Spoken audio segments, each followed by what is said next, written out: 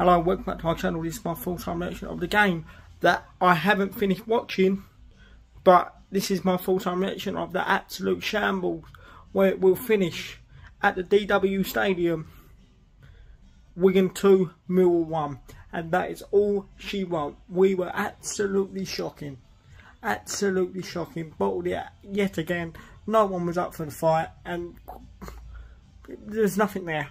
Like I said, I even walked away early. The game's still going on, so it's going to finish 2-1, and quite frankly, we don't deserve no playoffs. We don't deserve no playoffs. We're absolutely shit.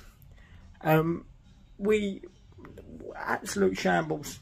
Absolute shambles. I'm fuming. I'm going to go and dry my sorrows. There's nothing to talk about. There's nothing to talk about, quite frankly. We went 1-0 down. Shocking goal to concede. Long's useless. Billy Mitchell's useless.